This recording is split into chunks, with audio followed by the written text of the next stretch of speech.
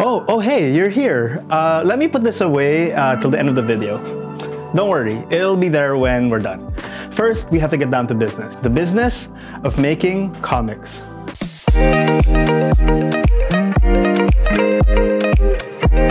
What is up, guys? Andrew here, and welcome to Comic Booker. All things comics from a creator. We made it! It's 2022. Happy New Year, guys!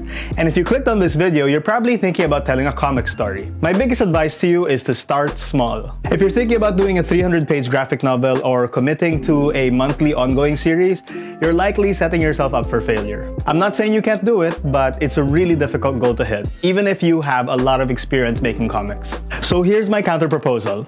3 easy ways to make a comic book. And this is really a format discussion, so we're chasing a few specific qualities, such as low page count, experiment-friendly, and super doable.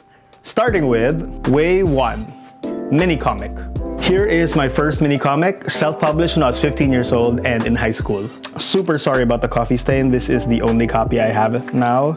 It's so old now. It's called Germinator because it's like I was obsessed with making like a super cool comic back then. This was when I was very influenced by Warren Ellis's The Authority and Alan Moore's Swamp Thing and Grant Morrison comics, and I wanted to do kind of like this Vertigo-ish superhero story. And it's a 10-page story that talks about, you know, germs. Germs and a superhero who can control them. It didn't take me that long to make. I think I made this in like a week. I folded a piece of long bond paper in half. I drew it out and then I photocopied it.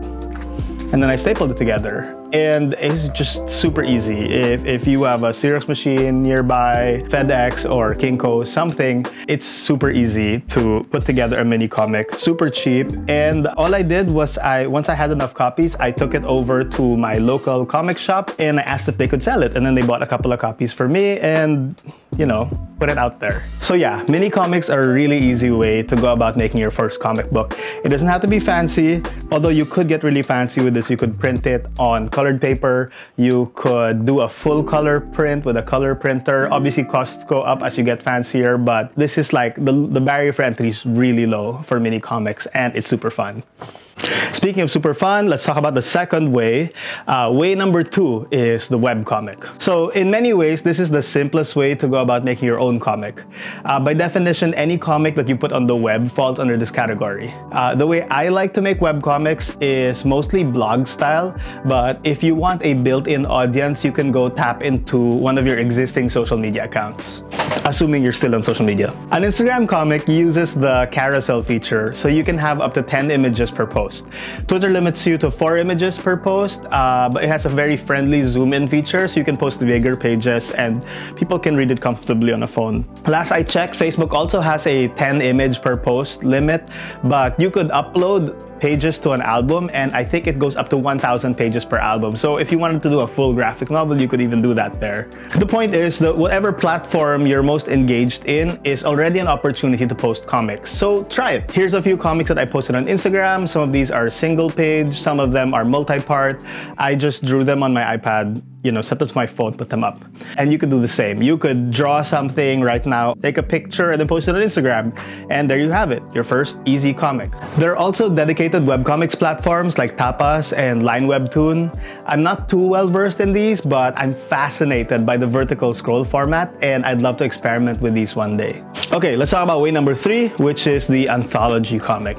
At any given time on the internet, there's always a few open calls for comics anthology projects. So there are several advantages to doing an anthology comic. One is the limited page count. The limited page count usually means you're doing just 1 page, maybe at the most 8 pages. So you can experiment and go all out, and you only have to sustain your style for that long. 2 is it usually comes with a theme, and a theme usually means parameters, and that can be really fun to play with. Like, let's say your theme is something under the bed, or you know, your quarantine experience. You know, that really gets your juices going and limits you so that you don't overthink things. And the third advantage is usually, you know, you end up bumping into a community of fellow comics creators, which is always a blessing because, you know, comics, as I always say, it's a lonely profession.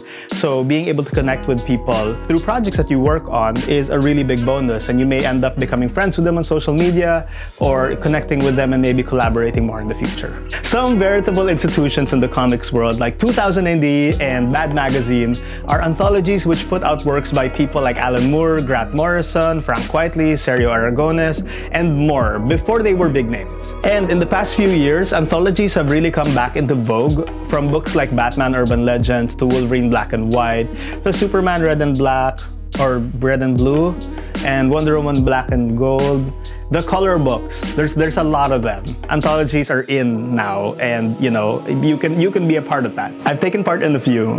Here is my first officially published work.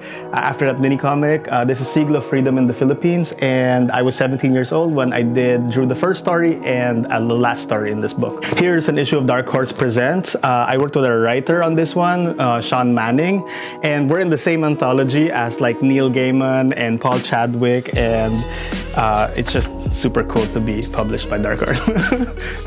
And in 2020, during the quarantine, I helped put together this quarantine anthology book. It's just a series of one-page comics where people talk about their experiences during the quarantine, what it was like, what it felt like during that crazy year we all went through. And it got good press. We even got featured by the Wall Street Journal.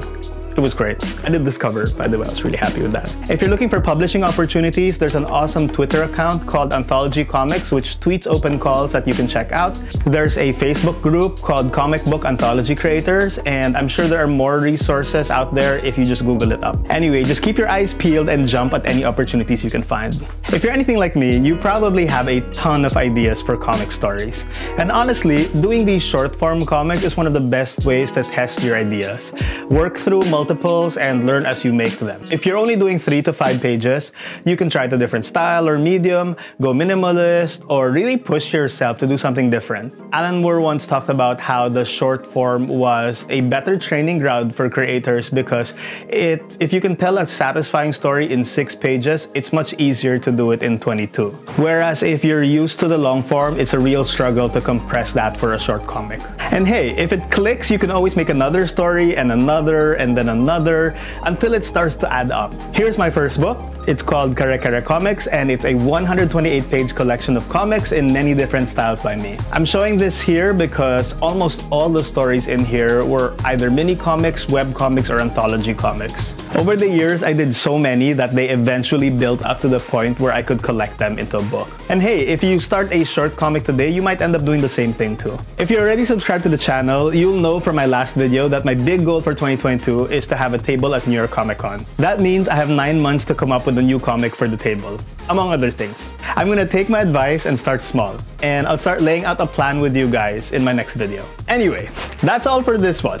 I hope you found this useful or inspiring, and I hereby bless you with creative magic. Go forth and make an awesome comic story. I'll see you in the next video. Peace.